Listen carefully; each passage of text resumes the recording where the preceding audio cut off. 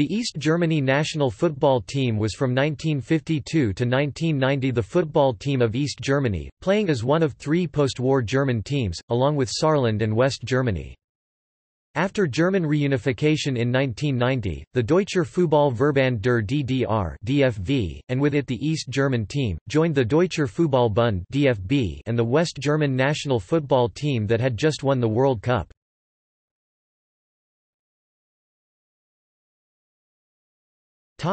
History.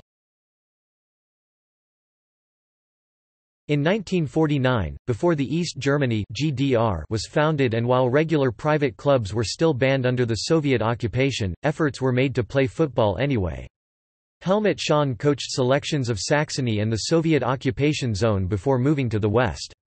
On 6 February 1951, the GDR applied for FIFA membership, which was protested against by the German Football Association, which was already a full member. FIFA accepted the GDR Association, later called DFV, on 6 October 1951 as a provisional member, and on 24 July 1952 as a full member. The first international game, not competitive but rather a display of goodwill, took place on 21 September 1952 against Poland in Warsaw, losing 3–0 in front of a crowd of 35,000. The first home game was on 14 June 1953 against Bulgaria, a 0–0 draw in front of a crowd of 55,000 at Heinz-Steyr Stadion in Dresden. Only 3 days later, the uprising of 1953 in East Germany would have prevented the permitted assembly of that many Germans. On 8 May 1954 games resumed, with a 1–0 loss against Romania. The East Germans had not even considered to enter the World Cup, which was won by the West Germans 2 months later. This caused much euphoria not only in the West, and the GDR tried to counter this by abandoning their policy of presenting a group of socialist role models of their new German state. Instead, players were selected purely according to ability. The GDR entered the qualification for the WC 1958 and were hosts to Wales on 19 May 1957 at the Zentralstadion in Leipzig. 500,000 tickets were requested, officially 100,000 were admitted, but 120,000 in the crowded house witnessed a 1–0 victory. East Germany was not as successful as its Western counterpart in World Cups or European Championships. It never qualified for the finals of the European Championship and only qualified for one World Cup, in 1974. However, they were always serious contenders in qualifying throughout their history. That tournament was staged in West Germany, and both German teams were drawn in the same group in the first round. With successful games against Chile and Australia, both German teams had qualified early for the second round, with the inter-German game determining first and second in group. Despite this lack of pressure to succeed, the match on the 22nd of June 1974 in Hamburg was politically and emotionally charged. East Germany beat West Germany 1–0, thanks to a goal by Jürgen Sparwasser. This was rather a Pyrrhic victory, as the DFV wound up in the possibly stronger second-round Group A. The GDR lost to Brazil and the Netherlands, but secured third place in a final game draw with Argentina. On the other hand, the DFB team changed its lineup after the loss, and went on to win all games in the other second-round Group B, against Yugoslavia, Sweden, Poland, and the world title against the Netherlands. East Germany nearly secured qualification for the 1990 World Cup, needing only a draw versus Austria in Vienna in their final group match on 15 November 1989 to achieve a place in Italy. However, Tony Polster scored 3 times as Austria won 3–0 and advanced to the finals instead. Millions of East Germans had moved to the West before the Berlin Wall was erected in 1961, and some escaped in a successful Republikflucht attempts also afterwards. All East Germans were automatically entitled to receive a West German passport, but players who had caps for the DFV, like Norbert Nachtwey and Jürgen Paul who fled in October 1976 at a U-21 match in Turkey, were ineligible for international competition for the DFB due to FIFA rules. Lutz Eigendorf had escaped to the West in 1979 and died in 1983 in a mysterious car crash in which East German Stasi agents were involved.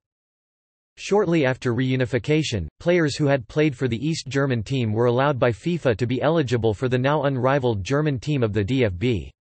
A total of 8 players have been capped for both East Germany and Unified Germany, among them Matthias Sammer and Ulf Kirsten.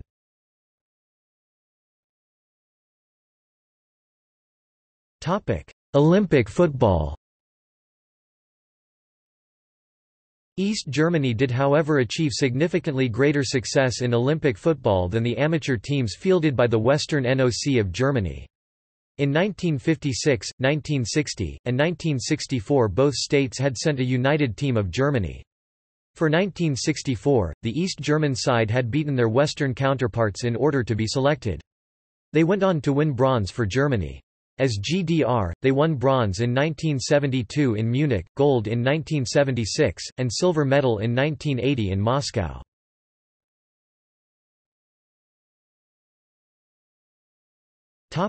East versus West.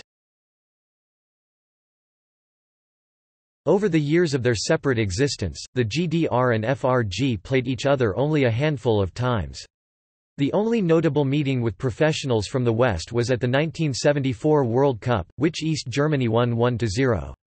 3 other games were played in Olympic football where only players with amateur status could represent West Germany, like the young Uli Hain who delayed his pro career in 1972.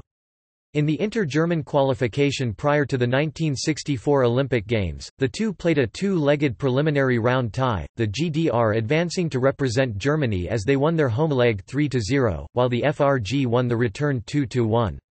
In the 1972 Olympic Games, the GDR and FRG, having qualified from their first-round groups, met in the second round, with the GDR winning 3-2. The draw for 1992 UEFA European Football Championship qualifying took place on 2 February 1990, with East Germany drawn in Group 5 along with Belgium, Wales, Luxembourg, and West Germany. By 23 August that year, the East German parliament confirmed reunification for 3 October. The planning for the opening fixture away to Belgium on 12 September was too far along to be cancelled, and so it was played as a friendly. It was also planned to play East Germany's home fixture against West Germany, scheduled for 21 November 1990 in Leipzig, as a friendly to celebrate the unification of the DFB and DFV, but the game was cancelled due to rioting in East German stadia.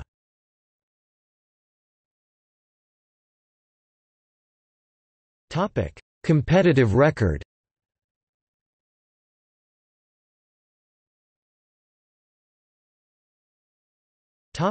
FIFA World Cup. Champions runners-up 3rd place 4th place. European Championship record.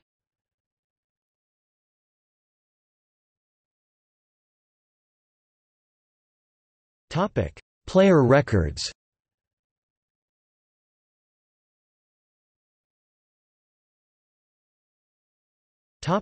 Most capped players. Below is a list of the 25 players with the most caps for East Germany.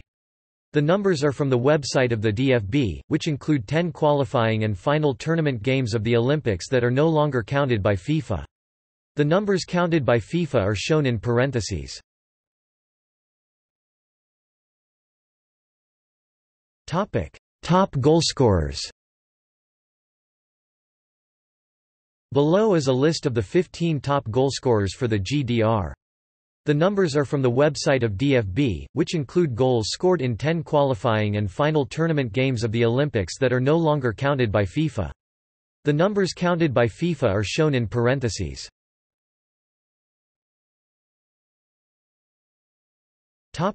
Players with caps for both East Germany and Germany after 1990.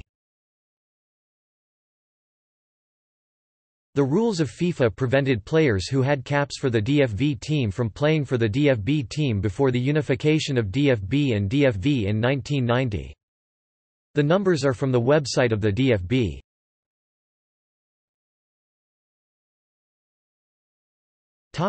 Coaches.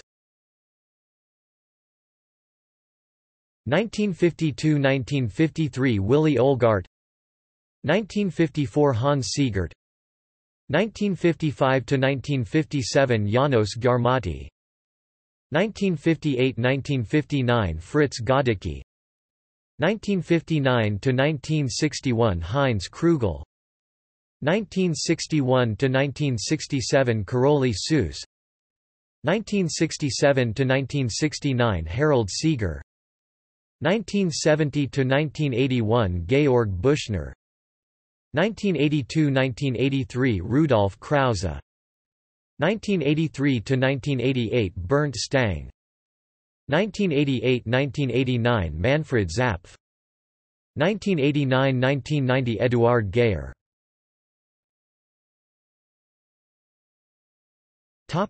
See also: East Germany national under-21 football team. Notes